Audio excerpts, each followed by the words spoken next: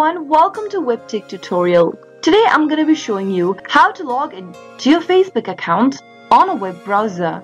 Watch the video till the end and don't forget to subscribe to our channel by hitting that subscribe button. Press the notification bell so that you'll never miss another upcoming upload from us. Start off by opening up a web browser that you have on a computer, or if you have a mobile device, you can simply open up your Facebook application. As soon as you open up a web browser, go to the URL box at the top and type in the official web address for Facebook, which is www.facebook.com. Press enter on your keyboard and you'll end up in this official site of Facebook. You'll be able to see the login area on the right hand side. First, go ahead and enter your email or your phone number associated with your Facebook account in the first text box. You can either type in your email or your phone number, any one of them. And now, once you are done, head over to the password field and type in your password that you created while signing up for Facebook.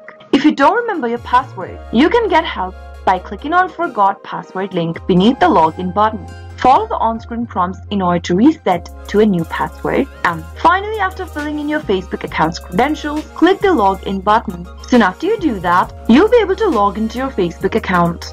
That is how you can easily log into your Facebook account. I hope the tutorial was helpful to you. If it was, go ahead and give us a thumbs up. I'll be back soon with more videos like this. Thank you for watching.